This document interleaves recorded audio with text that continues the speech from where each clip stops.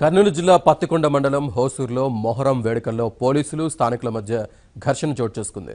పీర్ల గుండం చుట్టూ తప్పెట్లతో ఊరి ప్రజలు సావుసేన ఆడుతూ ఉండగా పోలీసులు అక్కడున్న మహిళలపై లాఠీచార్జ్ చేశారు. ఆ తర్వాత స్థానికులు పోలీసులపై తిరుగుబాటు చేశారు.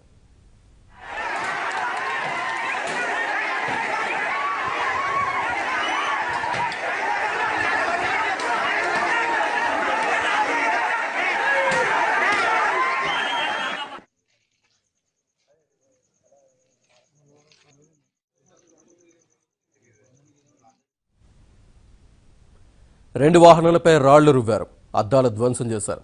దీంతో ఒక్కసారిగా ఉద్రిక్తత చోటు చేసుకుంది. హోసూరు గ్రామ పంచాయతీ పక్కన మొహరం పండుగ సందర్భంగా ముజావర్లు పీర్లను కూర్చోబెట్టారు. అయితే మొహరం వేడుకల్లో తాము పాల్గొంటామని దళితులు మరో వర్గాన్ని అడిగారు. అందుకు ఆ వర్గం ఒప్పుకోలేదు. పీర్ల పండుగలో పాల్గొని తీరుతామని దళితులు అల్టిమేటం జారీ చేశారు. ఈ విషయాన్ని పోలీసులకు కూడా చెప్పారు.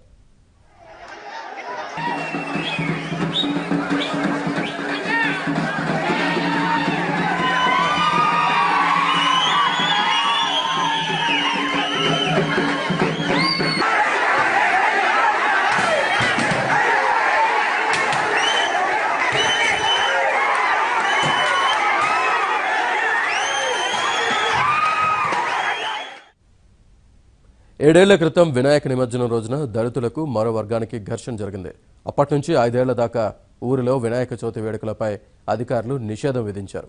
గతంలో జరిగిన ఈ సంఘటనను దృష్టిలో పెట్టుకుని మొహరం పండుగలో ఎటువంటి అవాంఛనీయ సంఘటనలు జరగకుండా ఉండేందుకు పత్తికొండ తహసీల్దార్ ఉమామహేశ్వరమ్మ, రూరల్ సీఏ నరేష్ బాబు మొహరం పండుగ వేడుకల నిర్వహణపై స్థానికులతో చర్చలు జరిపారు.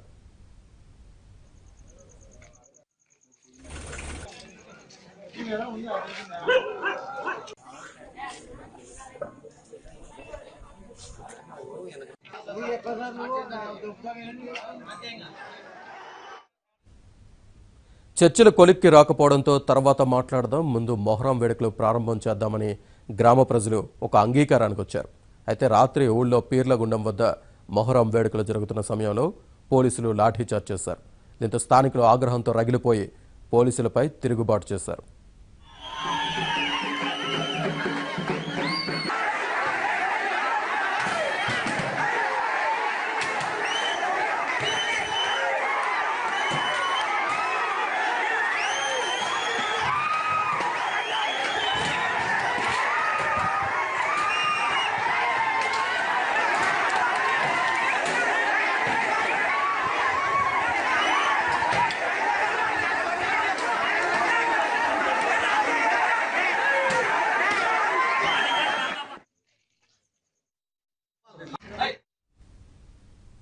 ఈ ఘర్షణకు సంబంధించి మరింత సమాచారాన్ని మా ప్రతినిధి సుంకన్న అడిగి తెలుసుకుందాం. సుంకన్న, ఇప్పుడు ప్రస్తుతం అక్కడ తాజా పరిస్థితి ఏ విధంగా ఉంది? పోలీసులు ఏమంటున్నారు అసలు? అయితే నిన్న రాత్రి హోసూరులో జరిగిన పోలీసులకు స్థానికులకు మధ్య జరిగినటువంటి ఘర్షణ వల్ల అయితే హోసూరు గ్రామంలో నిన్న రాత్రి నుంచి కూడా ఒక టెన్షన్ వాతావరణం ఉంది. ఇప్పటికి కూడా పరిస్థితులు ఇంకా చెప్పబడుతుంది. పోలీసులు కూడా ఆ తెల్లవారుజాము నుంచి అదనపు బలగాలు గ్రామంలో మోహరించే మరోవైపు టికెటింగ్ కూడా ఏర్పాటు చేయడం జరిగింది. గతంలో జరిగినటువంటి సంఘటనలు దృష్టిలో పెట్టుకుని పోలీసులు కూడా భారీగా మోహరించారు. రేపు రాత్రి పెద్ద సరిహద్దు గ్రామంలో జరగబోతుంది, వేడుకలు జరగబోతున్నాయి. కాబట్టి మరిన్ని ఏదైతే ఈ నిన్న జరిగినటువంటి గొడవలను దృష్టిలో పెట్టుకుని మరికొంతమంది బలగాలను కూడా ఇక్కడికి పోలీసులు రప్పించడం జరిగింది.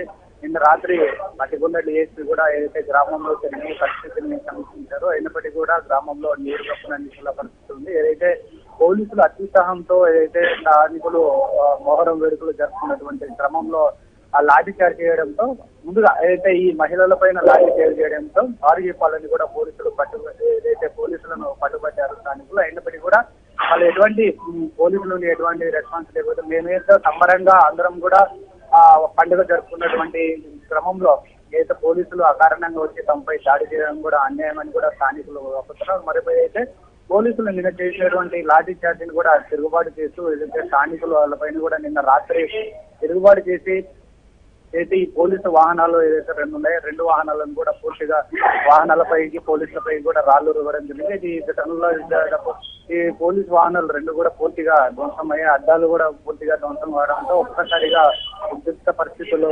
నెలకొన్నటువంటి పరిస్థితులు. ఏదైతే పోలీసులు ఈ యొక్క పరిస్థితిని అదుపులోకి తీసుకొని చాలా ప్రయత్నాలు చేసినప్పటికీ నిన్న రాత్రంతా కూడా ఓసూరు గ్రామంలో హైటెన్షన్ వాతావరణం నెలకొంది. మరోపై అయితే ఈ గతంలో 7 ఏళ్ల క్రితం వినాయక నిమజ్జన సమయంలో జరిగినటువంటి ఏదైతే ఘటనలను దృష్టిలో పెట్టుకొని నిన్న మధ్యాహ్నం కూడా ఏదైతే పత్తికొండ తహసీల్దార్ అదేవిధంగా రూరల్ సిఐ కూడా స్థానికులతో చర్చించడం జరిగింది. రెండు సమాజ వర్గాలు కూడా మత సమావేశానికి ప్రతీకగా ఏదైతే ఈ మొహరం పండుగ వేడుకలను జరుపుకోవాలని కూడా అధికారులు చెప్పినప్పటికీ సో గ్రామంలో ఒక ఐక్యతగా ఏదైతే జరుపుకుంటామని ఒక నిర్ధారణకు వచ్చినటువంటి క్రమంలో పోలీసులు నిన్న రాత్రి అయితే స్థానికులు పీర్ల సావిడి దగ్గర ఈ పీర్ల గుండం చుట్టూ కూడా శాంతావు జరుపుతున్నటువంటి క్రమంలో రాత్రి 11 గంటల సమయంలో పోలీసులు వచ్చి లాఠీచార్జ్ చేయడం పైన కూడా స్థానికులు ఆగ్రహం వ్యక్తం చేస్తూ రాళ్లు రువ్వడం జరిగింది. సో నిన్న జరిగినటువంటి ఘటన వల్ల గ్రామంలో ఒక్కసారిగా హైటెన్షన్ వాతావరణం నెలకొంది. పరిస్థితులు ఇంకా చక్కదిద్దేందుకు కూడా పోలీసులు అదనపు బలగాలను మోహరింపజేయడానికి 144 సెక్షన్ అమలు చేస్తామని పోలీసులు చెప్తున్నారు. మరోవైతే రేపు రాత్రి ఏదైతే పెద్ద తరగతులు జరుగుతున్న క్రమంలో ఇంకా ఏదైతే ఈ స్థానికులు ఎలాగైనా సరే పెద్ద తరగతులు జరుపుతామని కూడా చెప్తున్నారు. మరోవైతే మరోసారి ఈ ఘటనలో ప్రభావం కూడా పోలీసులు కూడా పెద్ద ఎత్తున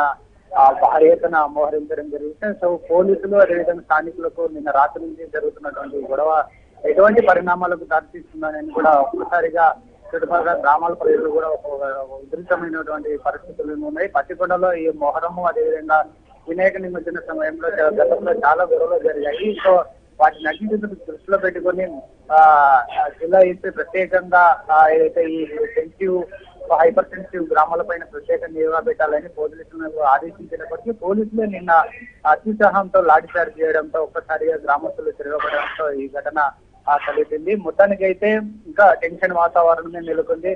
సో రేపు ఇవాళ రాత్రి అదేవిధంగా రేపు రాత్రి జరిగేటువంటి మొహరం వేడుకల్లో ఇంకా ఎటువంటి పరిణామాలు జరుగుతాయని కూడా స్థానికులు కూడా చాలా ఒక భయాందోళనమైనటువంటి నెలకొంది. ఎవరు కూడా నిన్న రాత్రి నుంచి కూడా ఇళ్లలోనే ఉండిపోయారు, బయట కూడా రాలేనటువంటి పరిస్థితి. పోలీసులు కూడా ప్రతి కాలనీ కూడా సందుకు కూడా ప్రత్యేకంగా కొంతమంది పోలీసు బలగాలు మోహరించడంతో ఎవరు కూడా బయటికి రాలేనటువంటి పరిస్థితి. మరోవైపు పోలీసులు ఏదైతే ఇక్కడ కూడా స్థానికులు గుమ్మికూడుకుంటున్నారు కదా, ఏదైనా ఇతర ప్రాంతాల వాళ్ళు కూడా కొత్త వాళ్ళు బయట వ్యక్తులు ఊర్లోకి రాకుండా కూడా ఊరు బయట కూడా ప్రత్యేకమైనటువంటి నిఘా ఏర్పాటు చేశారు. సో పరిస్థితిని అయితే అదుపులోకి తీసుకొచ్చడానికి ప్రయత్నం చేశారు. సో ఇవాళ జిల్లా ఎస్పీ ఫకీరప్ప కూడా ఏదైతే గ్రామాన్ని సందర్శించబోతున్నారు, నిన్న జరిగినటువంటి ఘటన పైన కూడా పూర్తి స్థాయిలో నిన్న డిఎస్పీని పంపించి ఈ ఘటన కారకులు ఎవరు అనే దానిపైన కూడా పూర్తిగా నివేదిస్తున్నారు. సో మొత్తానికైతే పరిస్థితి అయితే ఇంకా చాలా ఉద్రిక్తమైనటువంటి వాతావరణమే నెలకొంది.